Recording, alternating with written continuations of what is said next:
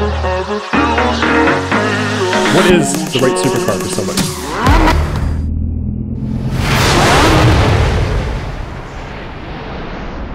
If you're wondering about buying a supercar, this is the video for you. I've been kind of snowed in here. This is Kelowna right now, and the airport was closed for a bit, so I'm kind of stuck here. So let's go see Spencer over at August Motor Cars, and we'll see what we can find for a supercar. Maybe you're on a budget, maybe there's a certain thing you're after, and it's gonna be a good time. Let's go check it out.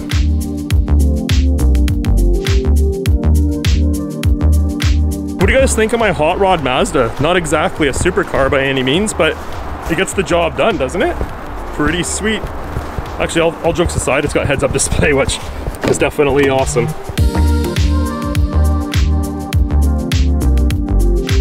We are back, August Luxury Motor Cars, and today we are gonna find out what is the supercar for you, if Spencer's not busy. It's my man. What's going on? I need 20 minutes of your time. I'm gonna trade you for a coffee. Let's do it. Which doesn't sound like good value for you, but it is for me. So, but there's bad news. I forgot the coffee in the car outside, so we gotta go get it. So of course. We'll do that, and then we'll come back in, and I got some questions for you. Sounds good. How's that coffee treating you there? You got your coffee? We'll find out. I was gonna go get it. You're gonna like it, I promise. Sweet. Okay, so my question for you today is, you deal with all types of supercar buyers, right? Yep. I know people have had this question, because I had this question. What is the right supercar for somebody? So like, let's say somebody comes in, where do we start? Like $100,000, $150,000? Yeah, you can do like, you know, around that 125 kind of mark and up kind of thing. And where do we go there for 125? You know, a lot of people will start out with the Mercedes GTC or GTSs. Okay, do you have one here? Yeah, I've got one actually sitting off in the corner. I've got a really cool GTR Pro, so it's a little more on the high end. Okay. You know, it's a good starting point. And those are about 125? Yeah, they can range from, you know, low hundreds depending on the kilometers in the year, and then they go up from there. Is Mercedes considered supercar? You know, it's one of those points. Or is it luxury sports car? It's kind of like luxury, you know, high-end sports car when it comes down to it. But, you know, when it starts putting down Nürburgring track winning times, then you do, right? You know, you're in that territory. All right, let's check one out. There it is. So how much power is this? So this guy here is a GTR Pro, so this is like absolute, you know, topping everything off as much as you can get in this car. This particular one has 577 horsepower. This is 264? This particular one, again, just looks very high spec. Yeah, super high spec. Again, this is like the Nürburgring track winner. Like this thing actually beat the Nürburgring track time. Really? Yes. Let's get some shots. These cars actually have a dial right in the center console. This little yellow guy right in here, and you can pick and choose how much traction control you want. So it's not just like an on and off button like most other cars. Control. You can pick no traction control. You can't do burnouts with traction control. Tons of carbon on it, carbon rear spoiler. Yeah, this is an insane spec. Center mounted exhaust, which you don't see on any other Mercedes. Audi R8? This is a V10 Plus, right? Yep. So it's not, a V8 would be an entry level. They don't have a V10 Plus in this generation, it's just considered a V10. Okay. Yeah, V10 motor, you know, all the grunt and growl that people love, the high revving, you know. And for people unaware, this is essentially a budget Lamborghini. Absolutely, yeah, exactly. The Gallardo and this were built on the exact same platform, use the same motor, same transmission, you know, effectively just have a little bit different tune and exhaust notes on them. Yeah. And this would be the same as an LP Gallardo, right? Yeah, absolutely. Yeah. Cool. And how much power here? This guy is going to be right around that 500 mark as well.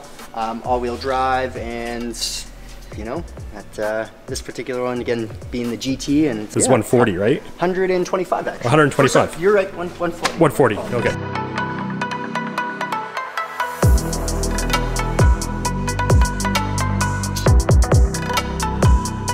And so what else are we doing for entry-level supercar? Entry-level supercars, geez. Well, you know what? This for 209 is so much car for 200 like grand. A lot of car. Yeah. It's one of the things I find the 650s are a little underrated in that sense. Yeah. You know, for what you get bang for the buck. And it's a Spider, It's Spider. It's, you know, effectively, you know, 650 horsepower. You know, so it's so much car for the money, and they put the power down, which is super, super impressive.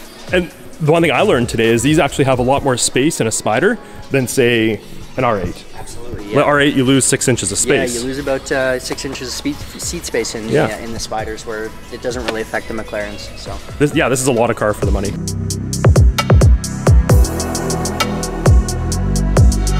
Hey Spencer, so we went from the Entry level, apparently $250,000 Mercedes. Then we went to the $140,000 R8. Now we're at a $200,000 650S. That was a 650, right?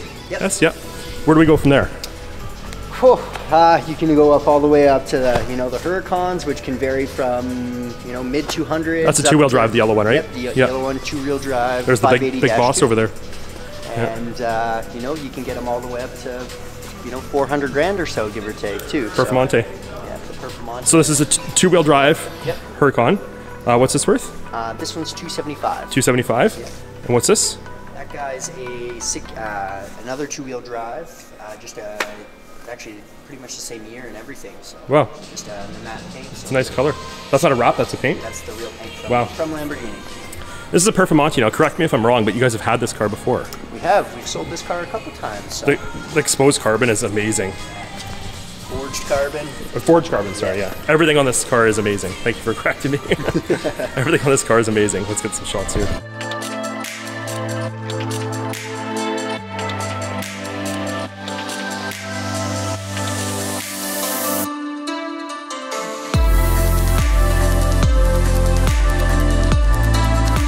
How much power in the Performante? Performante's got 640 horsepower, 640. So you get an extra 30 horsepower over the regular all-wheel drive. Okay, cool. And they also come with a lightweight center-mounted exhaust as well. So instead of exiting on the two corners, you get the two kind of like the Evo pipes. Yep, just like the Evo actually. Is this a higher spec than the Evo, the Performante? No, technically it would be a little bit below the Evo, just in the sense as it doesn't have the new updated screen in the center, and it doesn't have rear wheel steering. But I enjoy these more than the Evo. It's so you funny. And me both. Yeah. Wait a minute. I know that car. That's what's his face? It's out of Vancouver's. Vancouver, yep. Yeah. John. John, yeah. Yeah, because he bought this 720 from you guys. He bought that matte black 720 off of us. Yeah, I knew that car. That's an Evo. That is an Evo. And that's a newer one though. That's a 2020 if I'm not mistaken. 2020, yeah. Nice. And what's the price on that? That one I'd have to double check. I believe it's $359 if I'm not mistaken. And what's the power in an Evo? Same thing? Yeah. Quanta? Okay. 640. 640. Not enough. Okay. So, Supercar owner is just traded in his Performante or his 610-4. Where's he go from there? I would say either you go up to either a 720 potentially, if you're after rear-wheel drive, or you go into an Aventador, right? Who would pick an Aventador? What's the price? So this is an S, Aventador S. Yep.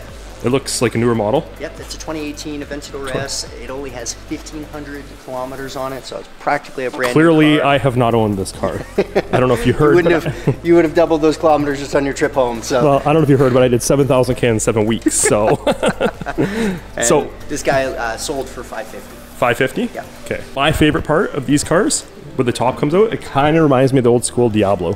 Kind of. The Roadsters that pop off and you just store them in the frunk up front. More reliable Diablo.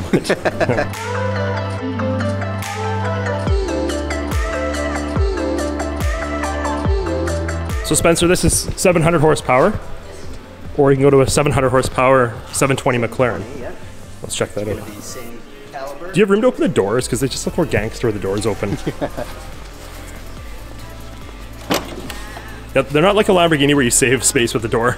Yeah, well, it's actually pretty surprising. They clear everything within a couple feet, so yeah, you can actually open them with pretty. I like that. Like part of the car physically comes away when the door opens. This might be my favorite car in your showroom. Just so you know. It's a beautiful car. Oh, we're clipping a mirror on that. Yeah, you can't get around that side. Oh, all good. So what do we have here? What year is this? This is an 18720. It's got a unobtainium exhaust on it, so beautiful, crazy sounding exhaust. And he's I'm not going to say local guy because you're in Kelowna, but he's from Calgary, right? Unobtainium? Yeah, yes, exactly. Yeah. And absolute ton of Vorsteiner carbon, so this whole rear wing is Vorsteiner, the side winglets, front carbon aero kit as well. And just, I think he's got some nice rims and tires that he threw on there too. Looks very nice. And where are we at for price on this? This particular one, I believe, just trying to remember. 369? I was going to say right around there, yeah. 369, I think. I only know that because I did look at this car at one point.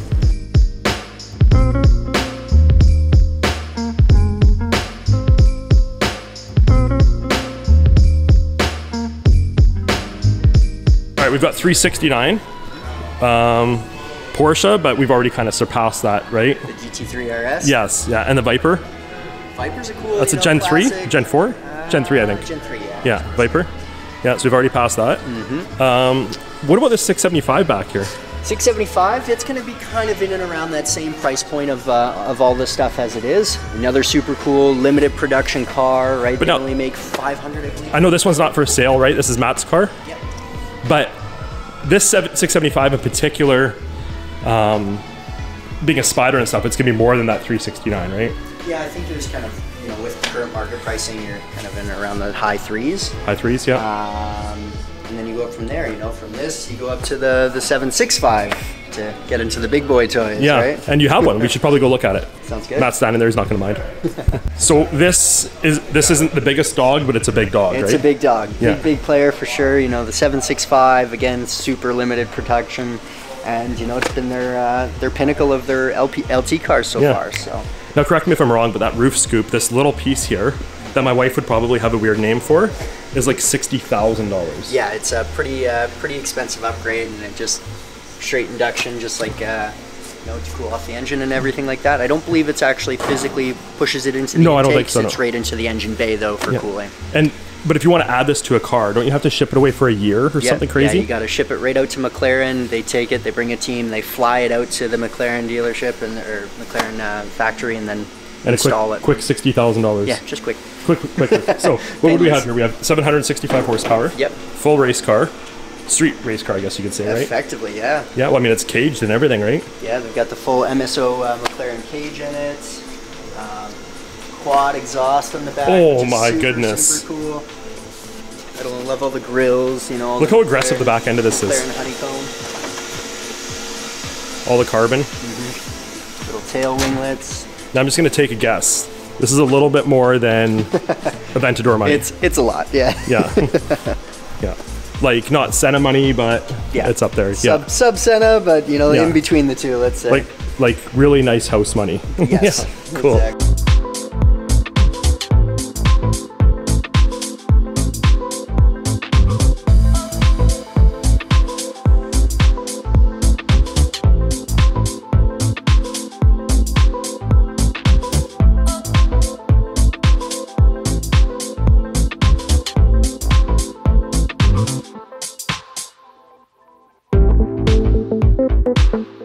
Exactly. Spencer, so we're tipping on the $1 million mark. Where do we go from here? We could do the Aventador is close to $1 million, but I believe that's a customer's car, right? That one's a customer's car. You know, you can go up from there to SVJ. You're pretty much pushing that $1 million territory at this point, and then you go up to, you know, McLaren P1. Do you have a P1? I do have a P1. You have a P1? Sorry, not a P1. Senna. A Senna. Oh, you had me excited. Let's go look at the Senna. Okay. Senna, the Extreme Aero. This is extreme race car? This is full-on street legal race car. How much power are we talking? Too much. Too much? She's got lots. I believe it's actually around the 600 and change. It's not too crazy. It's just lots of super light car, crazy aero, keeps it stuck to the ground, and you know. Well, Spencer, how the hell am I gonna get my Starbucks through that window? Like, what am I gonna do with that? So is this lighter than the 675 type of thing, or? I believe so. Yeah, I'd have to look at the numbers on it, but I'm pretty sure it is. Yeah, so. And much faster. Yeah. Yeah, and like it's just more exclusive. Very exotic looking. Very cool.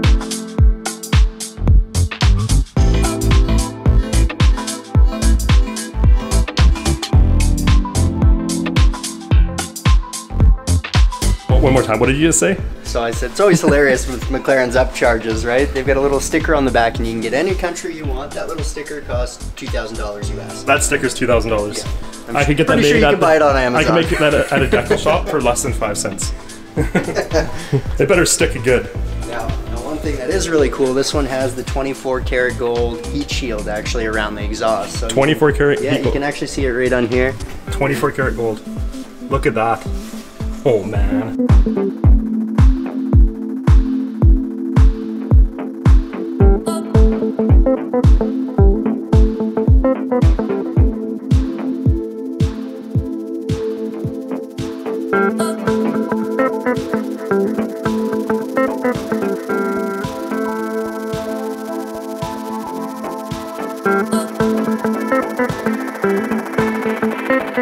What do you think? there's only one place you can go from here if you're a Ford guy. You know what I'm saying? Do the Ford GT. Yeah, let's go look. Because only August Luxury Motor Cars would have not one but two of the second gen. Yeah. And three of the first gen. Yeah, I think I've actually got a fourth one, another red one. Yeah, why wouldn't you? Why wouldn't you? Okay, so this is obviously, I would say, the same money or more than the Senna. More than the Senna. So this would be about the 1.7 Canadian was the asking price on that guy. It has sold. 1.7. Then we've got this even crazier spec next to it. This one's got the full carbon fiber wheel option. This is the new one though, right? Yeah, this is the new one. So this can't be technically sold? Like, no, this one's not technically for sale for 2 years. A couple of years. Yeah, yeah. But if somebody wanted to wait, this is a hell of a car. And what's the price on this guy? There hasn't been a set price yet. But probably very similar to this. Yeah, 1.7, yeah. These are something that's blown my mind for years. Because I remember working at Ford, and we had one. It was 144 Canadian, new, brand new 144. And what are they today? This one's 600. 600. This one's a little bit special because this is the last, or the first produced car off the assembly line for the last year that they made them. Right. So, you know, being VIN 001 effectively for 2006. So, and this one's got under 1,000 kilometers, I believe. Oh yeah, a car I definitely haven't owned. You know how many? I would have 1,000 kilometers of donuts in that car. Yeah. I did donuts in the Hummer, by the way. Oh, what? How? It was a little bit of work, but I got it happening. All right, so what do you got here? Another one? Yep, another. Oh, this is budget. This 2006. Yeah, this one's a little more kilometers on it, so you know we've got something for everybody. Yeah. Pick your budget for your or GT. red. Or red, yeah. But seriously, only you guys. Do you know how hard these cars are to come by? And you guys have 3 of them. I have 4 technically. So the 4th one's over at the shop. It's already sold, but that's ridiculous. Like, yeah, and those too. Like, you know what? In the U.S. you see those a lot, but not so much in Canada.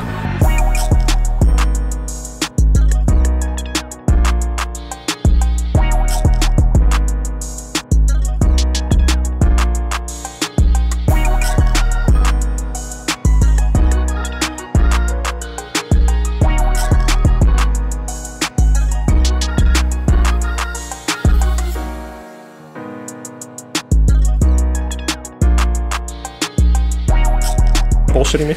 No, not bullshitting. This isn't a decal, this is exposed carbon through the car? Exposed carbon through the car, same on the hood. And well, you know, it looks just like this. Well, I knew this, yeah. So this is, versus 99, it's a decal. And this is 99 exposed carbon, or 9 exposed carbon. Exactly, so this is actually painted on.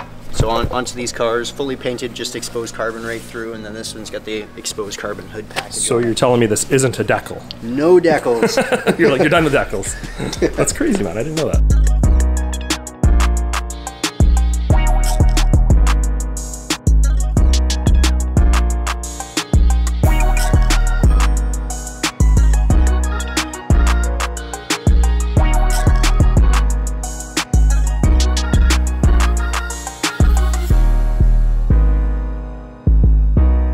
What do you have here? Because I know what it is, but I want you to tell me. Pretty cool 2009 F430 Scuderia. So it's like their track version of the 430. Very, very, you know, race car when it comes down to it. They don't have any carpet. It's all metal floor paneling. Yes, there's nothing luxury about these cars. No, exactly. No creature comforts. It's race car. Race car. How much power? These guys here, I believe they're in and around the just shy of 500 if I'm not to be mistaken. So. Yeah, but they're about 10, 12 years old, these cars? Or what year is this one? This is 09. Yeah, there you go. Oh, we skipped over this when we were doing our pricing. This is a 430 Scuderia, and that's a 430 Spider. I believe that one's actually a 360 Spider. Oh, 360 Spider. Yeah, so the gen right before the 430. Oh, they look similar. They're so similar. Like, hard to tell. Like, you'd have to be a Ferrari guy. Like, what's the blue one? Is that a 430 as well? That guy is a 430. 430? 360. 360. Cut that. Is there a 430 around here? That's a 458, the red one. Yeah, 458 over there. Yeah, I can always barely tell the difference half the time. So. Yeah, 458 and the 488 are, for me, easy to tell. Like, that's a 458. Just like for the scoop, right? Yes, exactly, for the intercoolers. Give it to Ferrari. Everything's carbon, and, like, very well, you can see it. Yep. Remember I just said I thought DDE did a video on his like this? He did. You know one thing I remember about it? He was complaining about the carbon fades on the sides from the engine heat. This one doesn't have that. Yep, it looks mint. Very nicely kept.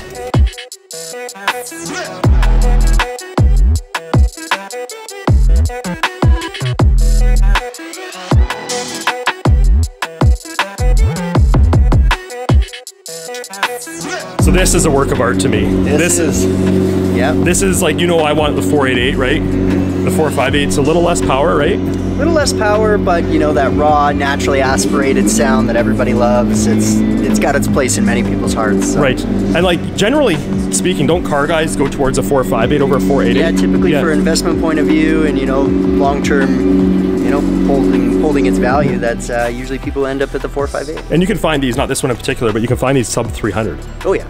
Yeah, but not this one. Not particularly. This one's got 800 original kilometers on it, so it's pretty much brand new, 2014, and obviously a very, very beautiful spec too. Right.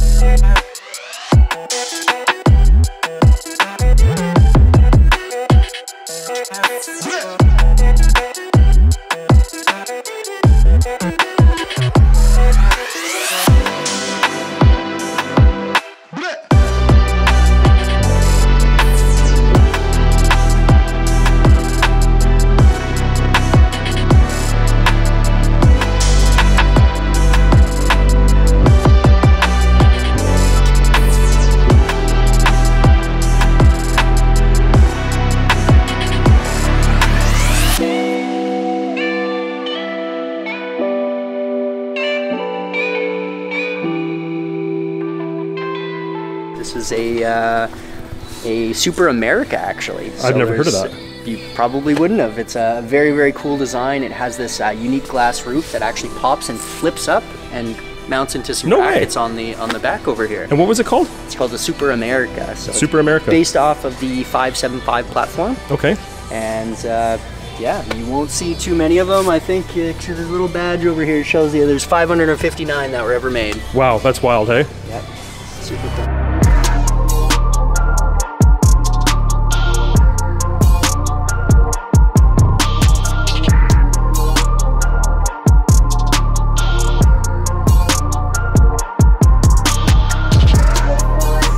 Oh, Spencer, this cool car, probably more of a collector car because, you know, I'm doing donuts and shit. I mean, where's my ski box gonna fit on that? I have no idea. No. So now, not only would August have, was it 5 Ford GTs? Six?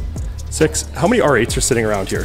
1, 2, 3, 4, 5 actually. Right? 5. Is there 6 or 5? 5 of them. 5. In this corner. Just in this corner, yeah. Yeah, only you guys.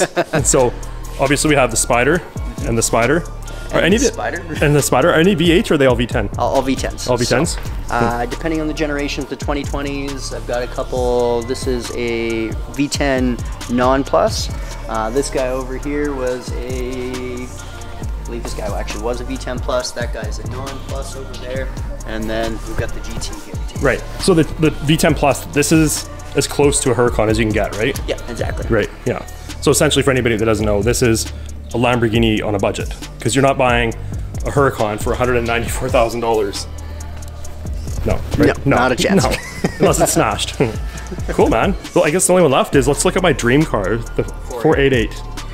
And you know what? This is your fault, because you guys let me drive the white one. You'd think I'm crazy, but other than the 675, this is the, or sorry, not the 675, the 765? 765. Mm-hmm. This is the only car in the showroom I take. Like, why do I love these so much? There's a lot to love. You know? There's lots to love. Maybe it's my first Ferrari.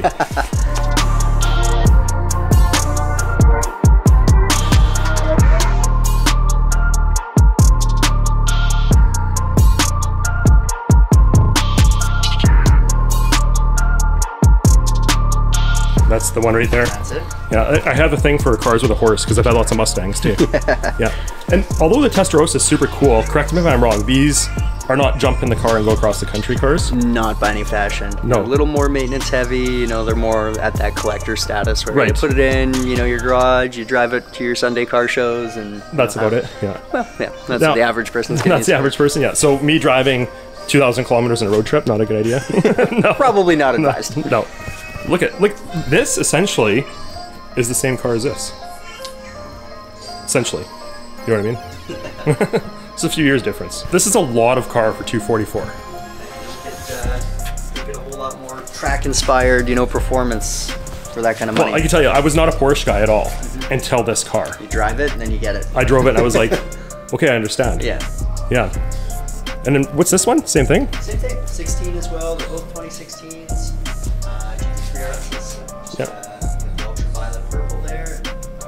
Again, only August would have 2 of them. Is that 3? What's that? No, that's never mind. GT4, yeah, had me for a second there. And Gen 3 Viper. And what's this Bronco? That's cool. It's kind of like the black one outside, same generation, isn't it? Nice. And we know that car. I owned that one, and that one. And you guys sold the Charger. Yep. Yeah, congratulations. Voiceover. Yeah. 789. Yeah. Okay, Spencer, how much horsepower was this? 789. 789. So Max, just make sure you cut that into the part where he said 600. Spencer, thank you for your time. No problem. Long answer short. There is no supercar for somebody. Like you know what I mean? Like you can't just come in and just say, I want. This is the one. Yeah, this is the one. Yeah. Like, and if you're like me, I've had 3 now in 6 months, and I'm already bored. So, yeah. But like, you guys have the inventory. Yeah, something for everybody. There's selection. That's what we try and have. So. What you guys have from down 139, I think it was down there, up to 1.7 million over here. Something for everybody. Yeah. Thanks, man. No worries. See you later. That's Spencer. What a gem. He just donated like probably an hour of his time for a coffee. All right, boys. Thanks for watching. Let's see. Whoop, just about broke my neck. See you on the next one.